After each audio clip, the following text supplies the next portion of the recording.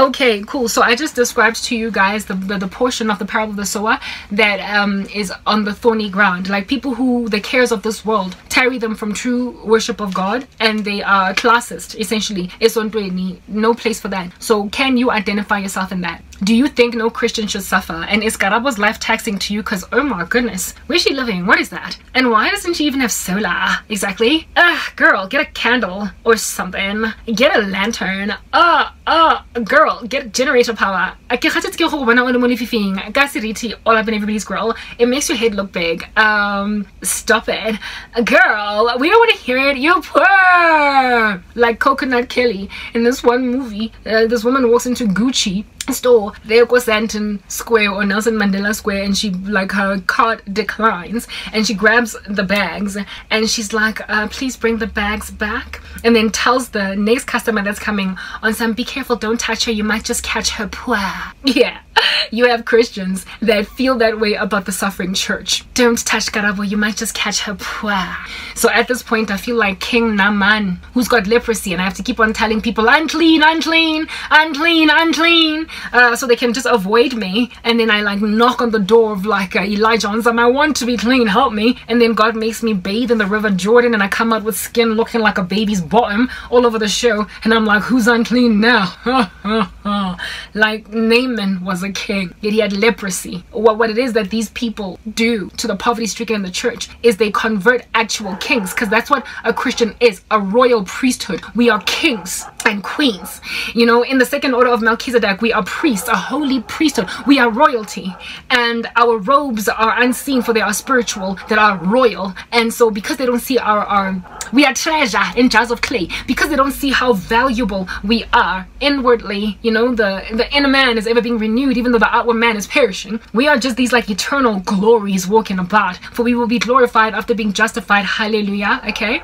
We're essentially royalty, sparkly, fresh, looking like diamonds, walking around, but only if at all you have worn your spiritual goggles. That's the only time you can see them. So you're like a king, but on earth you are robed in lowly attire. You are treasure in a jar of clay, nothing of you to gaze upon. Like Christ in and of himself, there was nothing of him to gaze upon that men might favor him, and yet he was a king. Do you understand? When he was walking among us. So just like Naaman walking around unclean, unclean, he's the king, and yet people avoid him because he's got leprosy. Well, Christians are just like Naaman. People imagine us unclean, for we have got leprosy, or a proverbial psychological leprosy, and they don't want to touch us when we're poor, when we're suffering, especially when we're suffering as Christians. But just like Naaman, and just like Lazarus, upon dying, entering into Abraham's bosom, Naaman washed, got bathed in the river Jordan, where it is that Elijah in and of himself entered into rest with a chariot of fire collecting him at the river Jordan. It's so prophetic. So here it is that we are also at the river Jordan as Christians,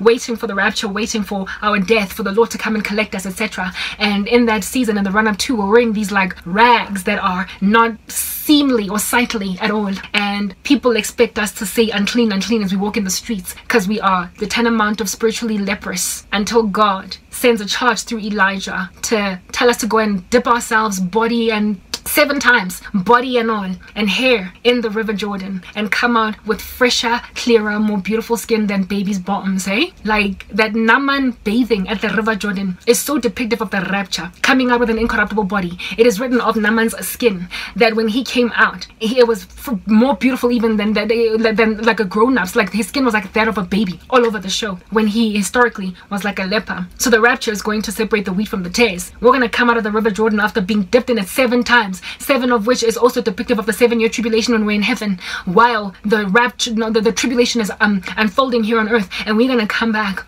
with Christ in glory on those horses to reign with him 1,000 years in these bodies that are never aging, like babies forever. Unclean, unclean. Historically, previously you rejected us, and now we have bathed 7 times in the river Jordan, and we cute now. We cute, where before we were like, you know, unclean, unclean. Yeah, the thorny church, the church that is on the thorns, undermine the kinghood of Naaman. They undermine the kinghood of believers, of Christians, people who actually hold a royal estate, and yet being treasure in jars of clay were undermined here on earth. And the day is going to come when God is going to bathe us 7 times in the River Jordan were gonna come out looking like, hey, what is that, Karaza? Goodness gracious, girl, who'd have thunk it, you so fly now?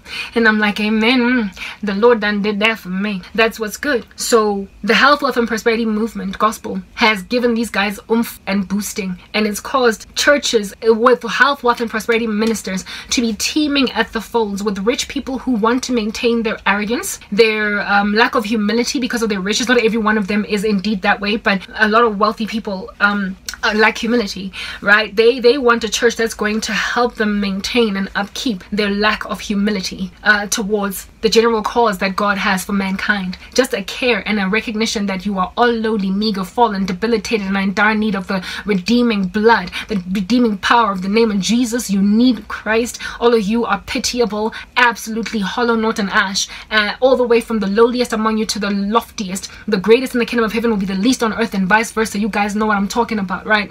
Yeah, well, they refuse to acknowledge their triviality in the sight of God, and so therefore they ought to humble themselves, and so they flood to churches, they flock to churches that keep on pontificating a wealthy Christian as the only thing that makes sense out here. And so these people have a general underestimation of poor people on the ground, including the poverty-stricken church, which is literally all littered about the earth all over the show. They imagine themselves more highly favored, and so their doctrine is of course bereft of veracity. They are anathema in what it is that they believe in, and these guys gathered for themselves these wealth prosperity preachers to help them feel like they're truly blessed, because they don't want to go to hell, because they grew up in Christian households where God kept on preaching the gospel. They don't want to walk away from their first love. They want to walk away from Christianity, so they find a church that's going to say your wealth is the best thing that ever happened to you, and this thing that apparently was the best thing that ever happened to you then causes them a very classist constitution that makes them underestimate the rest of the body of Christ that's suffering. So I'm not saying that being wealthy is wrong. I'm just saying that there is a section of wealthy people on the earth that are in the church that thoroughly believe that their wealth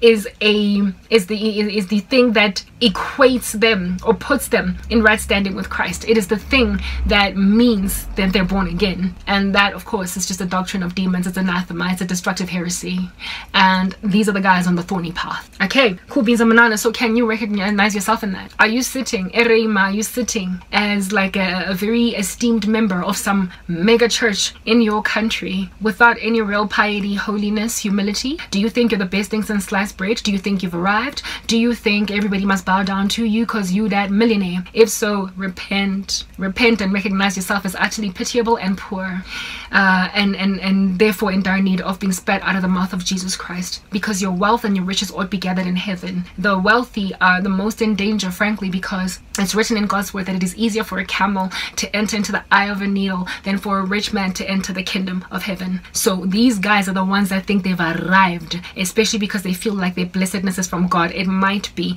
but it's not always the case. Abanye, they are involved in imshiga unsavory business practices, racketeering, money laundering. Kodwa they are blessed and highly favored. Okay, cool beans and bananas. And then the last conglomerate of guys over here. Let's move on to the last part. I hope it's the last